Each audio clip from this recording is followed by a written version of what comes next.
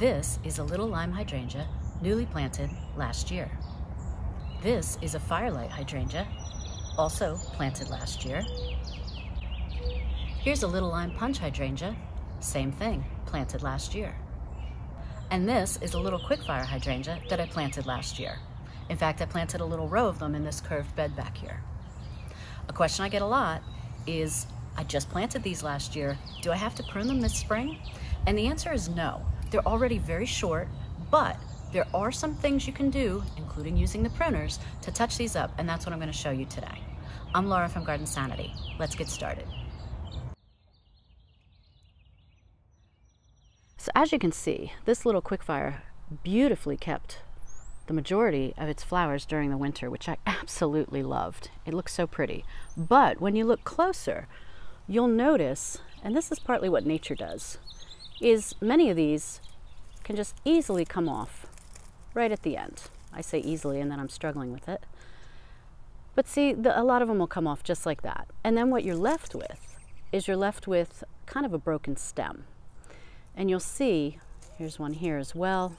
They're actually all over the shrub if you look closely. So that's what we're going to clean up today.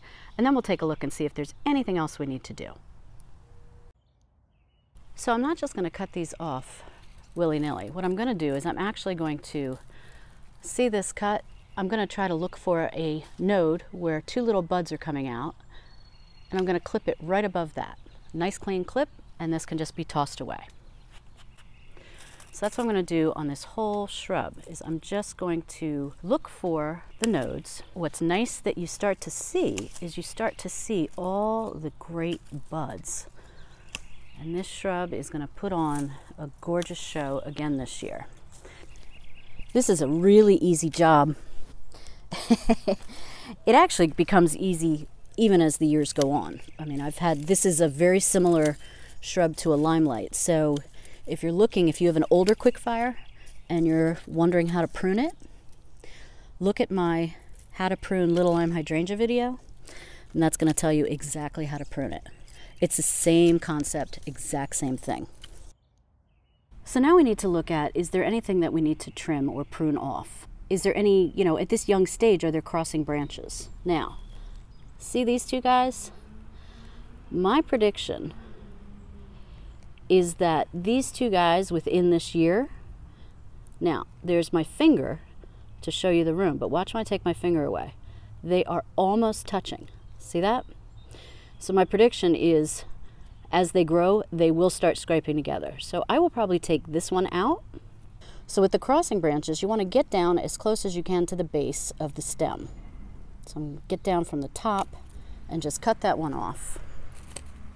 Now this stem right here, see how it juts out? It's going to keep growing, and eventually it's going to kind of run into these hellebores. So I will probably take this back. And I will take it back just so you can see this.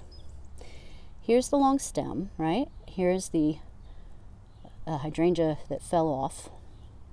These are stems that need to be cleaned up anyway, but I'm going to take this back to this beautiful set of buds. So I'm going to take these taller stems down just a little bit to make it more even with the shrub. They're already strong stems, so it's really not going to be that big a deal.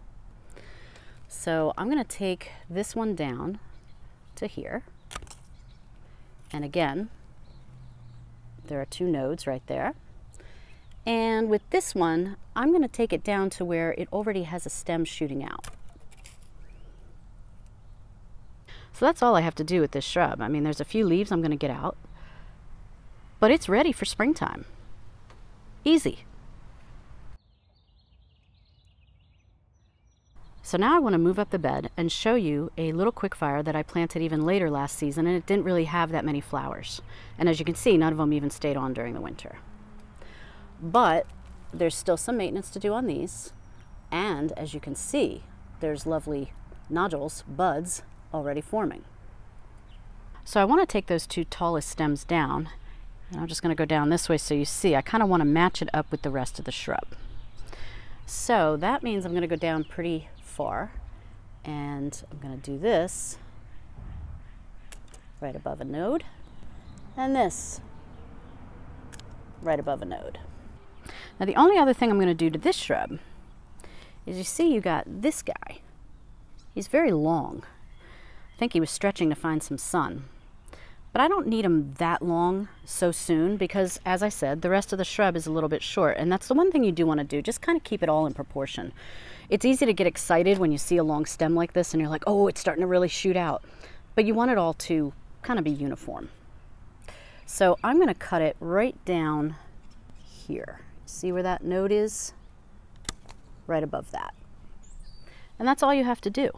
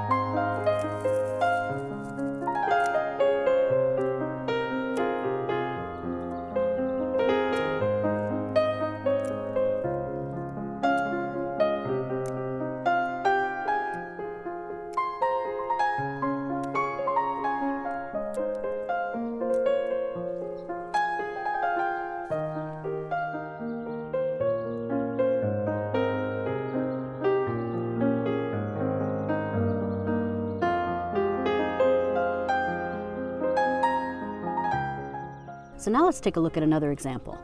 This is a little Lime Punch Hydrangea, also Panicle Hydrangea, as I mentioned. It's a funny story about this one. I ordered it last year, stupidly, in the heat of the summer from Home Depot. It's not a good idea to order plants in the heat of the summer. At any rate, they lost it. And so I never got it. They refunded my money. 2 weeks later, it shows up from FedEx. After being in a box in the dark on a truck for, I don't know, almost 3 weeks. It was basically dead, but I know that these are tough hydrangeas, so I gave it some TLC and it did bounce back. But as you can see, I had to cut a lot of dead stuff off. It's really small. So I'm not even going to trim anything on this at all. I'm just going to leave it and let it do its thing once it starts kicking in. One thing you can do with all of these Panicle Hydrangeas is give them fertilizer. I use a slow-release organic fertilizer called Hollytone by Espoma. It's an acid fertilizer, and all Panicle Hydrangeas love acid soil, so it's a really good thing to put around your hydrangeas. You can do it now in early spring, and they'll thank you for it with lots of flowers. So I hope with these examples I answered your question, and you can see that you don't really even have to do anything to these shrubs other than maybe give them a little bit of a cleanup and give them some fertilizer. And if you have older shrubs that you want to know how to prune, here's 2 videos that'll show you how to prune Panicle Hydrangeas. I hope this helps, and until next time, happy gardening!